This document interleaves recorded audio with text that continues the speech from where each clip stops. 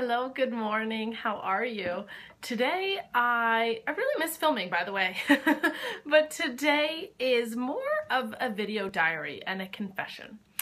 And so my confession today is I am impatient. I am hard on myself. I overanalyze everything. I am an overthinker to the extreme. I set so many goals for myself and I have to-do lists coming out of my, woohoo. So being aware of these qualities, and I'm not sure if you can relate, I think it's half of the battle.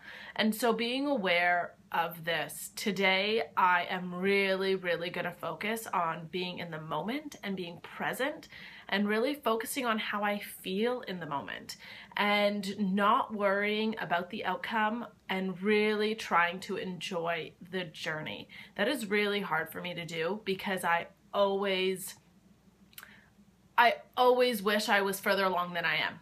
And maybe being an entrepreneur or someone who's independent or just an overachiever, maybe that is the reason why I do that. However, I'm really going to focus on being present and really taking in a deep breath, smelling the roses, and remembering how lucky I am to have my current job, to know the people I do, and really be full of gratitude and enjoying the journey, because life is a journey. And I know we say this all the time, but that is one of the hardest things for me to do because I am very impatient.